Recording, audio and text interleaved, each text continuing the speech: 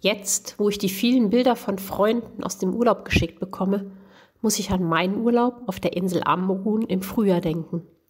Da gab es eine Entdeckung, die mich zum Nachdenken angeregt hat. Diese Gedanken möchte ich mit Ihnen teilen. Mitten am Strand und doch versteckt, ein Haus auf Sand gebaut. Heißt es nicht in der Bibel, die Schlauen bauen ein Haus auf Fels? Auf Sand ist zum Scheitern verurteilt?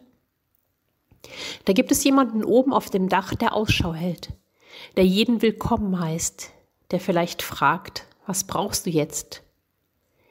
Ich bang, du erschöpft, lese ich. Ich darf mich draußen erst einmal hinsetzen, kann überlegen, ob ich danach Interesse am Inneren habe. Aber dann muss ich die Schaufel in die Hand nehmen und die Türe freischaufeln. Manchmal muss ich bei mir selber den Zugang wieder freischaufeln, weil sich so vieles in mir angesammelt hat.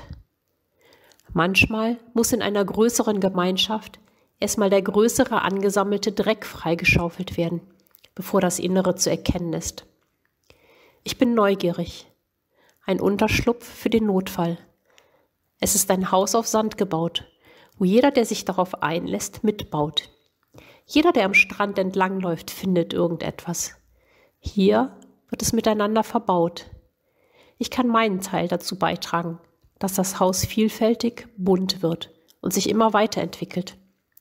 Dass andere angeregt werden, mit dem Vorhandenen weiterzubauen oder zum Nachdenken anregt. Es kann sein, dass mein Teil, mein Baustein, den ich jetzt eingebracht habe, im nächsten Jahr nicht mehr an derselben Stelle ist, vielleicht genutzt wurde für etwas anderes. Na und, denke ich, das hier ist so bunt und lebenslustig, dass ich das gut verschmerzen könnte. Mit dem, was am Meer angespült wird, mit dem, was mir in meinem Leben begegnet, etwas Großes gemeinsam entstehen lassen. Genial. Mich von dem, was andere eingebracht haben, inspirieren lassen und auch meinen Teil dazu geben. Ich kann die vielen verschiedenen Facetten betrachten, sie wertschätzen und ich kann auch mein kleines Teil mit einbringen. Die Menschen, die miteinander wirken, können sehr feste Fundamente füreinander und auch zur Ehre Gottes schaffen. Wir sind dazu bestimmt, uns miteinander um die Fundamente zu kümmern. Wenn ein Kind getauft wird zum Beispiel, sind wir beauftragt, am gemeinsamen Lebensfundament mitzubauen, dass es offene Türen findet, willkommen ist und sich felsenfest auf seine Familie verlassen kann, dass es nie alleine am Fundament seines Lebens bauen muss. Vertrauen, dass viele andere mitbauen. Gemeinschaft ist für mich ein solides Fundament, das aber immer der Aufmerksamkeit bedarf.